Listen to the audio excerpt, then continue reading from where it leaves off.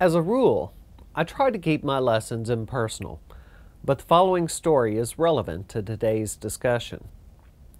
3 years ago, my third ex-wife got together with my first ex-wife and wrote a book titled Fake Plants in the Fishbowl.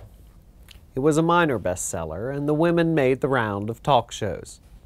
Yet, despite the book's theme of a new age of feminism and the fact that my exes made a lot of money, I still have to pay both of them alimony every month.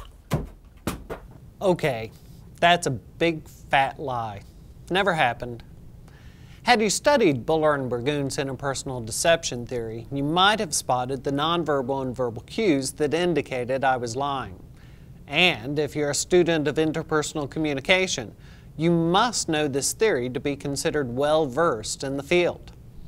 Merriam-Webster has 6 different definitions for the word theory, but all relate to the fact that theories are born from speculation, most often in the form of a hypothesis, a guiding assumption.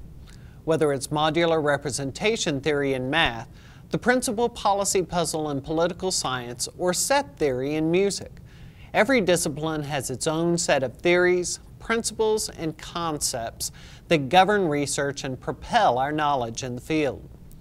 Most theories are predictive in nature, arguing that a set of conditions will lead to an inevitable outcome. For instance, if we mix chemical A with chemical B, bad things happen. Or, if we introduce stimulus X, people will react like... A principle is something recognized as an established fact, although most started out as theories. In science, unless the laws of nature are somehow broken, these theories are often foolproof. Take Newton's law of gravity, which you may know today as the axiom of what goes up. Other principles are not foolproof. One such example, Occam's razor, states that given all data, the simplest explanation for something is the most reasonable one. We can accept this statement as true while recognizing there are times when it doesn't apply. A concept is a general idea that is reasoned from specific examples. These tend not to be absolutes, as they can't be proven beyond doubt. For instance, not all people react to confrontation the same way or interpret a painting the same way, so we can't create principles or laws predicting human behavior. However, we can reason from studying humans a general idea of how they will react. It's safe to predict that when you see this picture, most of you will have an, "Aw, how cute" moment, although some may react with, "Ugh, how sickeningly cute."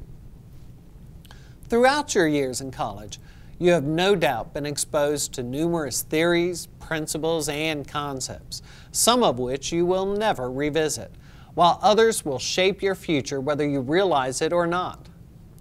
While you may never find yourself quoting the binomial options pricing model theory on the job, your knowledge of that theory's hypothesis, no matter how deeply buried in your subconscious, will nonetheless help guide your decisions.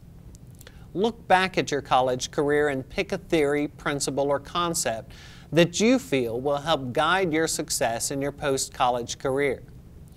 If you're not already, now is the time to become an expert on it. Sorry, you'll have to excuse me. It's one of the exes. Yeah? I told you. I already sent the check.